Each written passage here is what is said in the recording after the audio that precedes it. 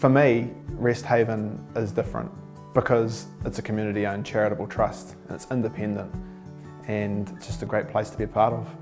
It's a great community. It's fun to be in here, really good lot of people, not too big, so it has that nice homely atmosphere. We come to work with some amazing people every day and they're the ones that you keep coming back for. Resthaven was started 50 years ago by the service clubs who wanted to have housing and a rest home for Cambridge, and we've moved forward with the ethos of community first, and so that makes us unique in what we do. We've got a range of different living options, from 1-bedroom cottages to 2- and 3-bedroom villas, and also our supported apartments. All our villas are all under a licence to occupy.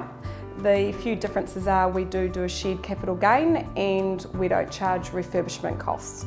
And then of course you move through the other services. We've got rest home care, you've got hospital, and then you've got dementia. We help support the elderly in our community, and it's a great place because we treat everybody as individuals, staff and residents, and not just a number. Overall, look at Resthaven compared to the others, I would say it's above everything else. It's just warmth and friendliness and cooperative. Everyone is prepared to listen, and it's just wonderful, really.